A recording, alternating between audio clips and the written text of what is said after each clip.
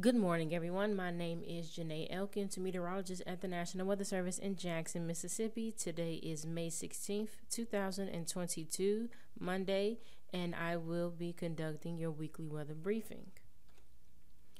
So today there is a possibility for a few isolated severe storms, mainly across the southeast portions of Mississippi. There's a couple of things that are going on currently.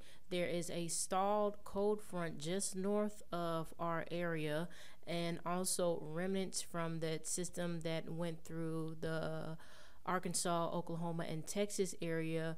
Remnants from that, if they continue to progress southeast, some of that could affect our area later this evening. So with that, and on top of the stalling cold front, those two combined together could serve as focus for some potential convection across the area today, but again mainly just southeast.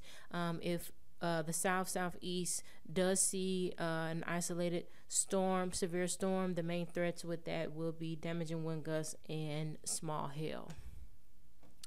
So today and tonight, again, outside of the possible severe weather across the south today, there is a chance for showers and thunderstorms across the rest of the forecasted area today, with again the greater chances focused mainly south of I-20.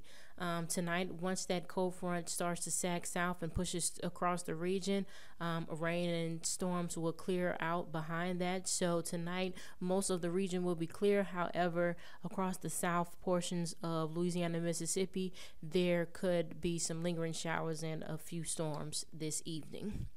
After that cold front pushes through this evening, Tuesday through Friday, expect dry and warm weather.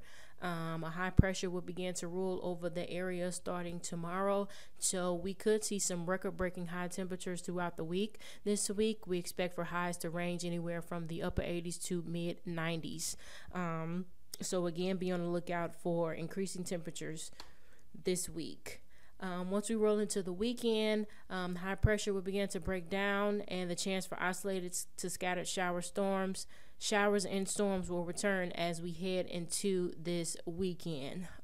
So again, we'll be dry throughout this week, but the chance for rain will return this weekend. And on today, remember that there is a possibility for some isolated severe storms, mainly across the southeast this afternoon through this evening. And so with that, I would like to say thank you for viewing our weekly weather briefing today, and I hope you all have a good day, and I hope you all have a good week. Thank